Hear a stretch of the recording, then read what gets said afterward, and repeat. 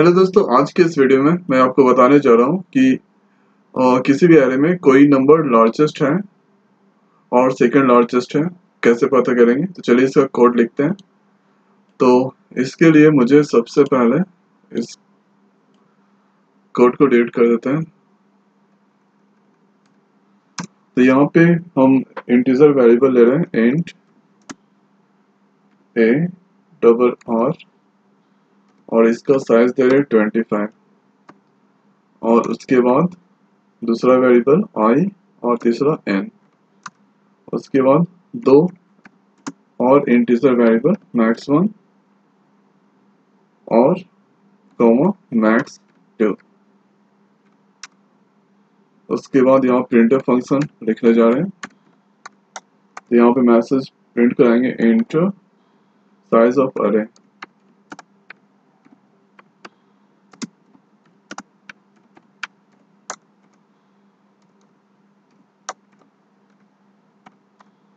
उसके बाद scanner function लिख रहे हैं, स्कैनर परसेंट और डी एम्परसेंड एन। उसके बाद फिर से प्रिंटफ फंक्शन लिख रहे हैं, प्रिंटर, और यहाँ पे इंटर एलिमेंट्स इन द अरे।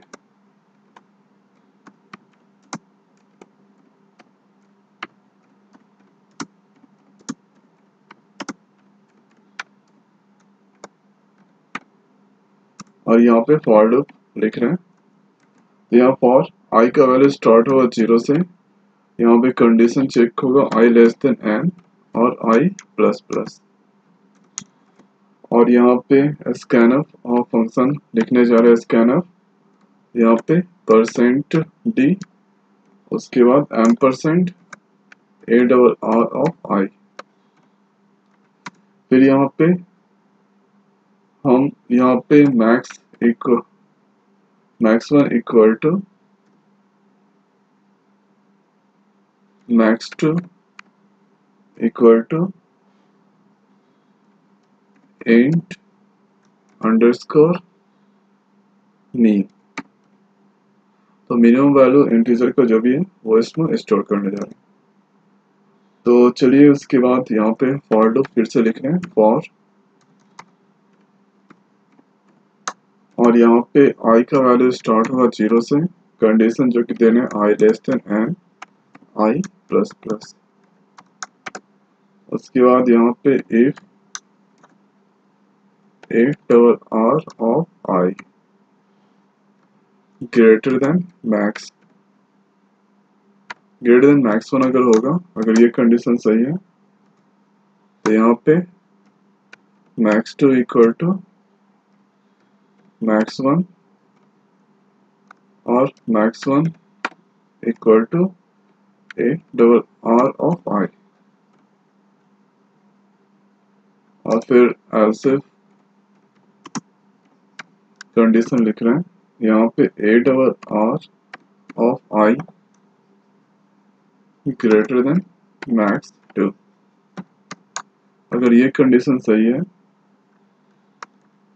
तो यहाँ पे मैक्स2 equal to A double R of आई। उसके बाद यहाँ फॉर लूप से बाहर चले जाते हैं और यहाँ पे प्रिंटफ फंक्शन फिर से लिख रहे हैं। तो यहाँ पे लिख रहे हैं largest element equal two percent D, और यहाँ पे मैक्स1 का वैल्यू प्रिंट कराएंगे। फिर से प्रिंटफ फंक्शन यहाँ पे लिख रहे हैं, second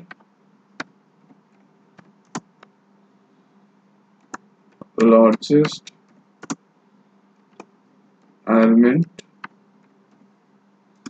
equal two percent D, यहाँ पे लिख रहे हैं मैक्स2।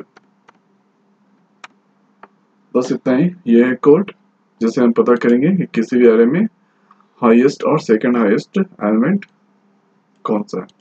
चलिए इसको एग्जीक्यूट करके देखें। तो यहाँ पे enter the size of array, तो हम यहाँ पे दे रहे हैं 5 देने के बाद 5 नंबर्स एलिमेंट्स आपको इंटर करना पड़ेगा एरे में। तो सबसे पहले 12, 89, 56, 43 और एक और 77।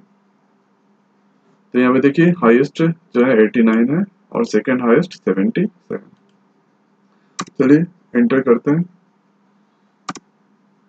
तो यहाँ देखिए आउटपुट आ रहा है लार्जेस्ट एलिमेंट 89 और सेकंड लार्जेस्ट एलिमेंट 77। तो यहाँ पे आउटपुट सेम लाइन में आ रहा है, तो यहाँ पे क्या करते हैं स्लैश एन दे देते हैं। फिर से एग्जीक्यूट करते हैं कोड को। तो यहाँ पे इस बार 6 साइज दे रहे हैं एरे का। तो चलिए 6 एलिमेंट इंटर करते हैं 78, 7, 45, 3, 9, 32। तो यहाँ पे मैंने टोटल एलिमेंट इंटर किया 6। ठीक है, तो यहाँ पे हाईएस्ट एलिमेंट है 78। ठीक है, और सेकंड हाईएस्ट है 45। तो सही आउटपुट आ रहा है। तो प्रोग्राम सही से कोड सही से वर्क कर रहा है। अब मैं आपको इस प्रोग्राम को ट्राई रन करके दिखाने जा रहा हूँ। तो ये है कोड। तो इस कोड को अगर डिबग कीजिएगा तो सबसे पहले कंट्रोल मेन फंक्शन के पास आएगा, उसके बाद ये अंदर जाएगा। तो यहाँ पे मैंने एरे टाइप का वेरिएबल लिया ए डबल आर। तो पहला वेरिएबल है ए डबल आर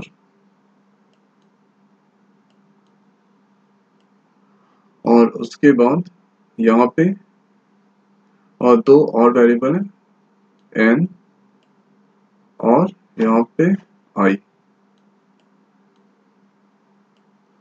और यहाँ पे दो और वेरिएबल है मैक्स 1 और मैक्स 2।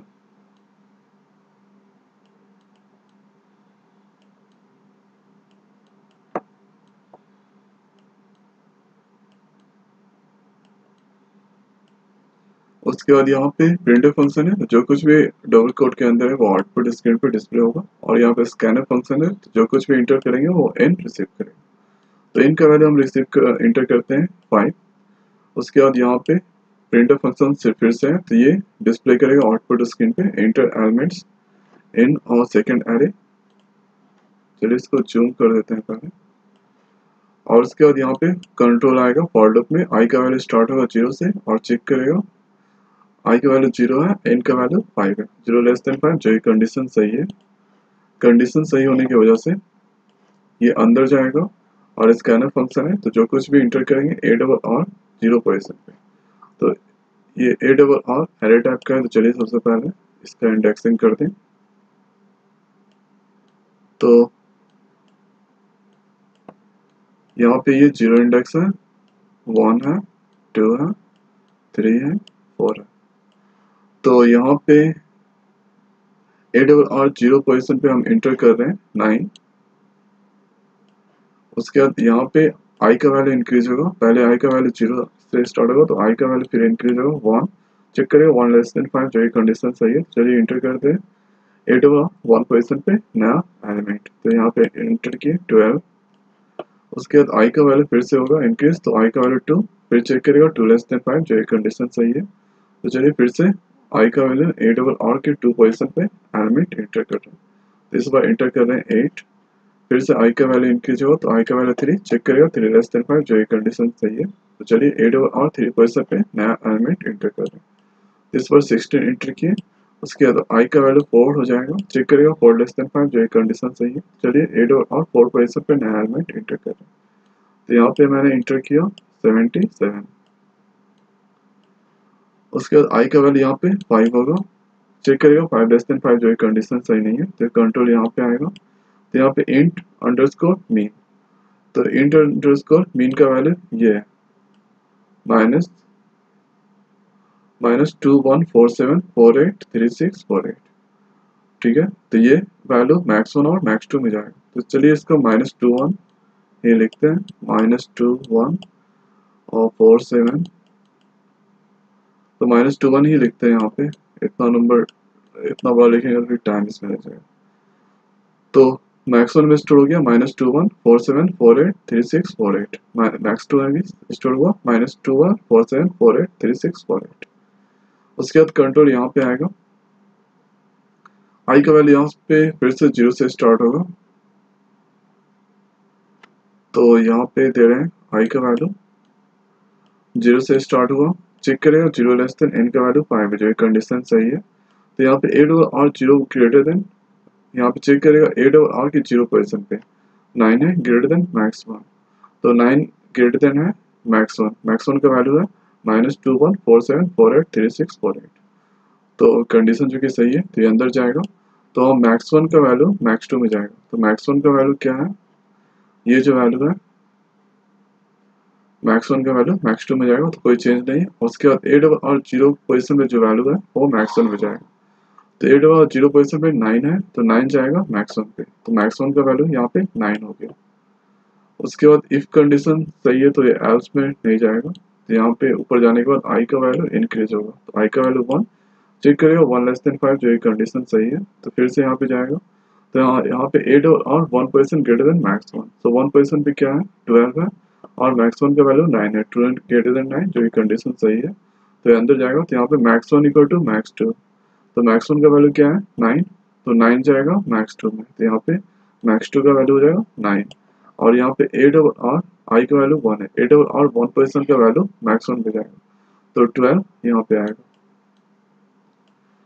फिर से इफ कंडीशन सही तो एज पार्ट में ना जाके ऊपर आ जाके आई का वैल्यू इंक्रीज होगा, तो आई का वैल्यू 2, चेक करेगा 2 लेस देन 5, जो ये कंडीशन सही है। तो यहाँ पे 8 और 2% ग्रेटर देन मैक्स 1, 2% पे 8 है और मैक्स 1 का वैल्यू 12 है, जो कि कंडीशन सही नहीं है, तो एज पार्ट में जाएगा। तो यहाँ पे 8 और आई का वैल्यू क्या है 2, 8 और 2% ग्रेटर देन मैक्स 1, तो 2% पे 8 है, मैक्स 2 का वैल्यू क्या है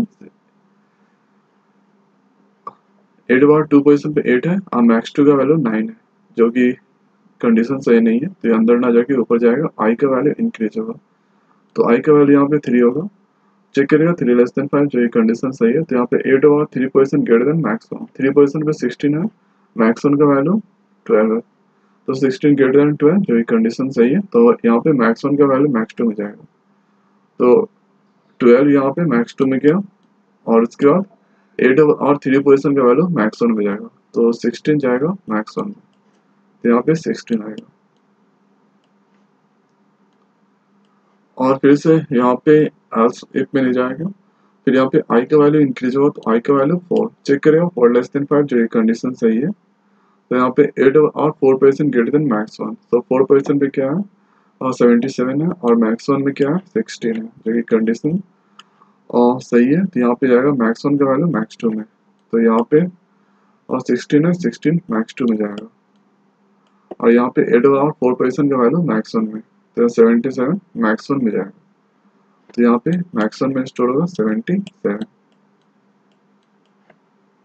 और यहाँ पे इफ कंडीशन सही है तो एल्स पार्ट में नहीं जाएगा, उसके बाद आई का वैल्यू यहाँ पे 5 हो जाएगा, चेक करेगा 5 लेस देन 5, जो ये कंडीशन सही नहीं है, तो अंदर ना जाएगा, कंट्रोल यहाँ पे आएगा प्रिंटर फंक्शन, तो यहाँ पे फर्स्ट लार्जेस्ट एलिमेंट ये आउटपुट स्क्रीन पे डिस्प्ले होगा, और यहाँ पे परसेंट डी मैक्स 1 के लिए, तो मैक्स 1 का वैल्यू यहाँ पे 77 है, तो 77 डिस्प्ले होगा, और यहाँ पे second largest element equal to max 2 का वैल्यू यहाँ पे क्या है 16 है, तो 16 यहाँ पे डिस्प्ले होगा।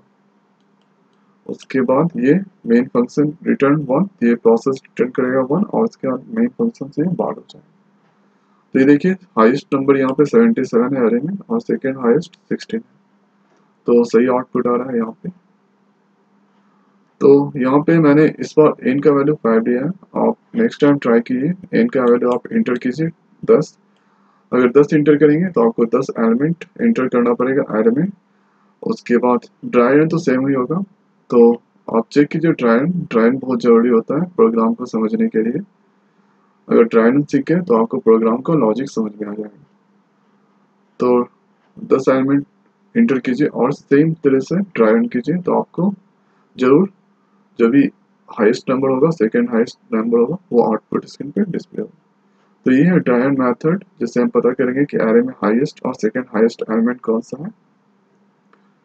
तो आज की वीडियो में इतना ही, मिलते हैं न्यू टॉपिक के साथ न्यू वीडियो में। तो थैंक यू इस वीडियो के देखने के लिए।